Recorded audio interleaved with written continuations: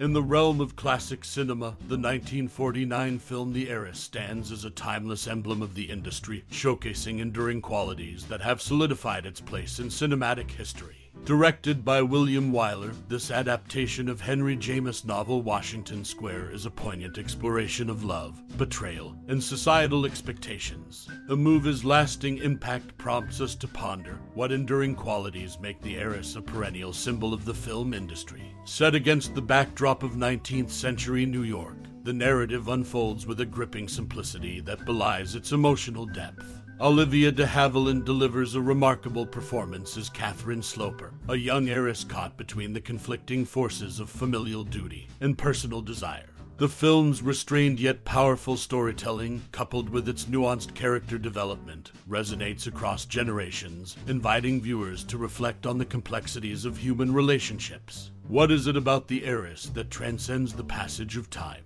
Perhaps it's the masterful craftsmanship of its creators, or the universal themes it tackles. As we delve into random facts about the film, such as the meticulously designed period costumes and the subtle cinematography that enhances the atmosphere, we uncover the layers that contribute to its enduring allure. Now, we turn to you, the audience. What is your most cherished memory or personal experience related to The Heiress? Did the film leave an indelible mark on your cinematic journey, or do you have a particular scene that remains etched in your memory? We would love to hear your stories and reflections in the comments below. As we celebrate the legacy of The Heiress, let the conversation unfold, weaving a tapestry of shared experiences and diverse perspectives. Join us in honoring this cinematic gem and sharing the moments that make it unforgettable. The Heiress, released in 1949 and directed by William Wyler, is a classic drama film adapted from Ruth, an Augustus Goetz play, which, in turn, was based on Henry James' novel Washington Square. The story revolves around Catherine Sloper, played by Olivia de Havilland, a shy and socially awkward young woman living with her domineering father, Dr. Austin Sloper, portrayed by Ralph Richardson. When the charming and penniless Morris Townsend, played by Montgomery Clift, shows interest in Catherine, her father suspects ulterior motives. As their romance unfolds, tensions rise, revealing the complex dynamics of love, trust, and manipulation. The film is known for its strong character development, particularly Catherine's transformation from a meek heiress to a resolute woman. De Havilland's nuanced performance earned her an Academy Award for Best Actress. The Heiress is celebrated for its emotional depth, meticulous period details, and the exploration of societal expectations. Its impact on popular culture endures, influencing subsequent adaptations and serving as a timeless exploration of human relationships and resilience. On September 29, 1947, the curtains rose at New York City's Biltmore Theater for the Broadway debut of The Heiress. Ruth, an Augustus Goetz play, the precursor to the 1949 film, unfolded on stage, starring Wendy Hiller and Basil Rathbone.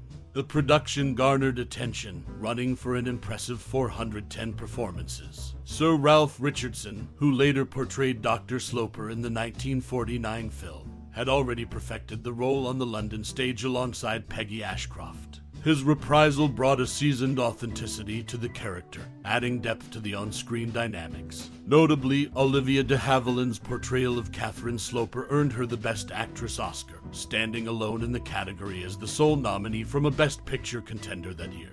This accolade underscores the exceptional quality of her performance and its pivotal role in the film's success. These behind-the-scenes insights shed light on the theatrical roots of The Heiress and the remarkable performances that laid the foundation for the cinematic adaptation. The play's success on Broadway, Richardson's stage-to-screen transition, and de Havilland's singular Oscar nod all contribute to the rich tapestry of this enduring classic. The Heiress, both on stage and screen, remains a compelling exploration of human relationships, leaving an indelible mark on the cultural landscape of its time.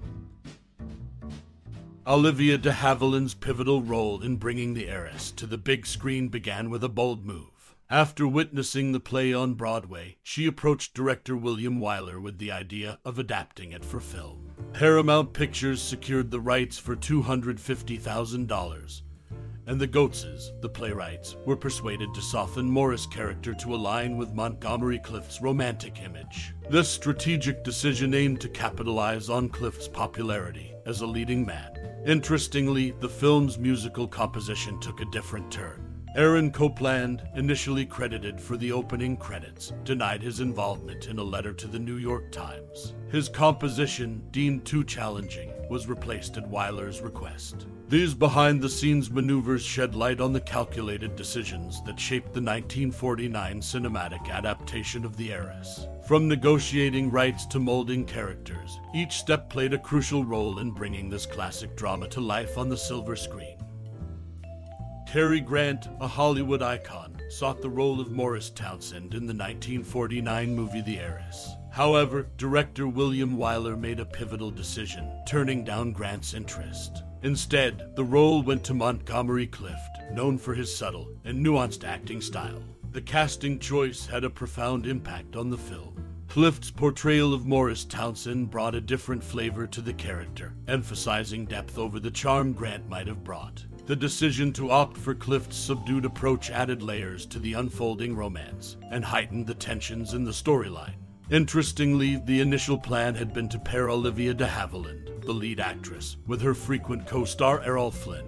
This duo, known for their on-screen chemistry, could have steered the narrative in a different direction.